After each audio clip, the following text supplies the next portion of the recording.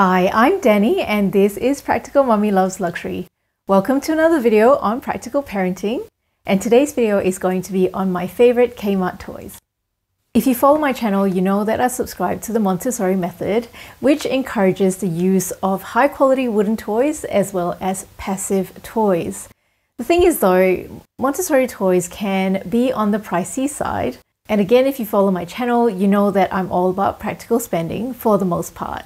Fortunately though, in about the last 6 years or so, Kmart has started making really nice toys at pretty reasonable prices. Some of these prices are so good that sometimes they're even cheaper than the pre-loved market.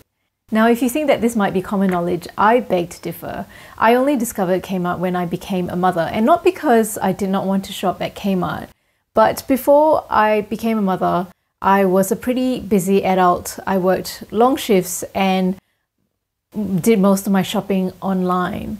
So, but since I've had a baby, I don't quite work the same hours anymore, and I discovered Kmart from another parent. For those of you who have been living under a rock like I was, or you're just interested in looking at Kmart toys, or you just enjoy watching my videos, in today's video I will be showing you my favorite Kmart toys, most of which will be Montessori inspired. All of them are passive and open-ended, which can be very immersive for a child. I introduced these toys, or perhaps some components of these toys, to my daughter when she was about 7 months old. Initially, it was more about me demonstrating how to play with these toys. My daughter is now 3 years old and she's very much grown into these toys. Now, because every child develops at different rates, so I will leave it to you to decide which of these toys will be suitable for your child and at what age. And I have to say, of course, all toys are choking hazards. Please supervise your child. And as usual, I will leave all relevant details in the description box below. The first thing I've got is this train set. Now, I love train sets because they are great for the connection schema, because the tracks come in individual parts and the child can work on connecting the bits together. Now, in this train set, the child can connect random parts together, or it does come with an instruction booklet so that you can build it exactly as it is on the box. I have a whole video dedicated to explaining schemas, so I won't be going into detail about schemas in this video, otherwise it is just going to get too long. So if you're interested in understanding more about schemas, go ahead and watch the video. I'm going to leave a link up here for you, as well as a link in the description box below. The portions of the trains are also magnetized, so the child can have some fun connecting and disconnecting the train parts, which is again great for the connection schema. For a younger child, what you can do with this train set is to build the train track for them, and you can show them how to move the train along the train track, and they can copy you, which is great for the trajectory schema where the child experiments with movement. The other thing that I like about a farm set is that they are farm animals. So I liked using these animals to facilitate learning about animals, and I use them a lot to sing, "Oh, MacDonald had a farm. E-I-E-I-O." A very young child can also have a lot of fun just tearing the train tracks apart. And as the child gets older, a train set like this is great for imaginary play. Next up is a kitchen playset. So my daughter absolutely loves this toy because she gets to practice meal prepping as well, because she sees us doing it in the kitchen. Now, I know that this one is a plastic one. Kmart does sell a nicer quality wooden one. However, I did try to buy it, but it was too heavy and I couldn't carry it to the car. So I settled for this one instead, because no wooden wonderful toy is worth a lifetime of back pain. Anyway, so I bought this toy for my daughter when she was 2 years old, and it's been hours and hours of fun since.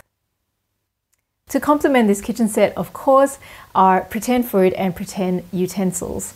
I really like this chopping set here. So these pieces of vegetables are connected together by Velcro, and the child can repeatedly practice chopping them up and put them back together, which is great again for the connection schema. Playing with this toy can also help develop their gross motor control, and this skill can potentially translate to really cutting up food. The other thing that I really like is this tea set. I'm going to put an image on screen, but do bear in mind that this is probably only about a quarter of the original set. Of course, I've owned this tea set for a while. My daughter's been playing with it and I couldn't find most of it while I was trying to gain the image for this video. But it's got cups, saucers, teapots, pretend food, and it's great for role-playing. The next toy that I really love from Kmart is this police and criminal set. Now, I particularly like this toy because it comes with this helicopter, and the helicopter has blades that rotate, which is great for the rotation schema. And I think it's actually really hard to find well-priced wooden helicopters. This set also has a slide where the vehicle and the criminal and the police can slide down it, which is great for the trajectory schema.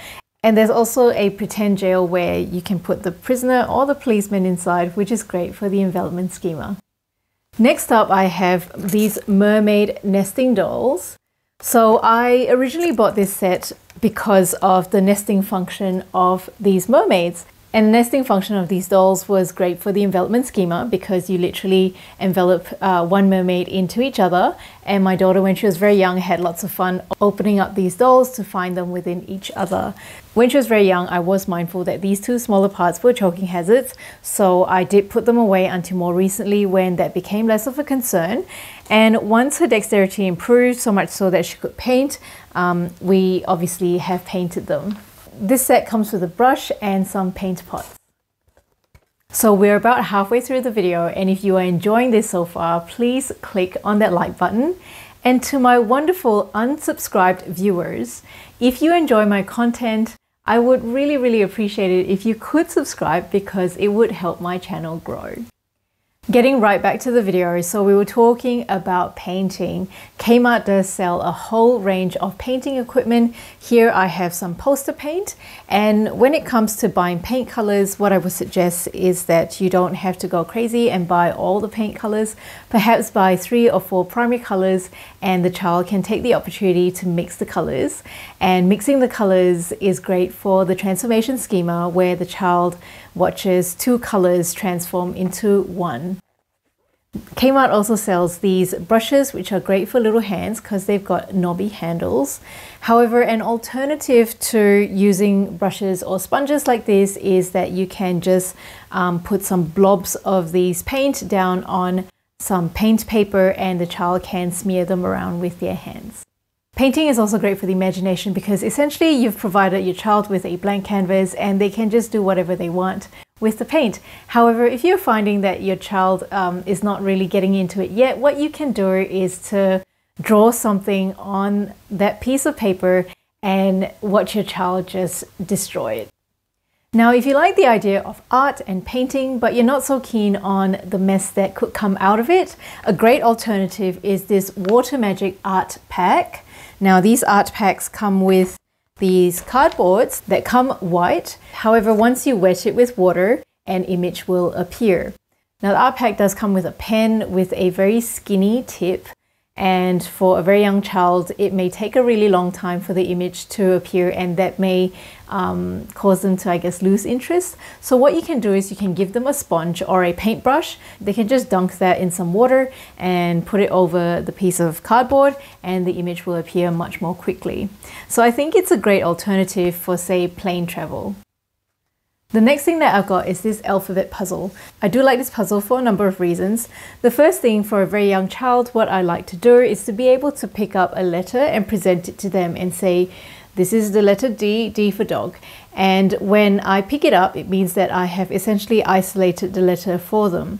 As opposed to the child looking down at a page where there's a lot of letters on it and they need to then, I guess, filter out the extra information that's on the page. Kind of like surgeons, I guess, when they do an operation, they drape the patient and they just operate through a hole. I think that helps them focus, I think. The other thing that I like to do with these parts is that I can hand them to my daughter. So it gives her a tactile aspect to the experience. You can also use the letters for stacking and knocking over. And of course, once she got older, she uses this as a regular puzzle. Speaking of stacking, the next toy that I have here is a stacking/balancing toy. So the child or the adult can practice stacking the animals on top of each other and getting them as high as possible until you finish using up all the animals. When my daughter was very young, obviously this was a little bit harder for her, and we practiced stacking it sideways instead. And just with that activity, she enjoyed knocking it over. Now I can crush it down. You can crush it down. The other thing that I like about this set is that it's got different animals to the farm set that had farm animals. So this meant that I was able to teach her how to name wild animals. Next up, I have the very popular Kmart magnets. I hear that these are so popular that they can be very difficult to get in larger cities like Melbourne. They do go out of stock once in a while in Adelaide, but they seem to always come back in stock again, which is great. Magnets, as I said before, are great for the connection schema where the child can connect and disconnect the parts. They're also great for stacking, like so, and also great for building, which facilitates the transformation schema. The other thing that I like about these magnets is that they are hollow in the middle, which means it's easy for a child with little hands to grip and to manipulate. Next up, I have this toy camera. I love this camera so much.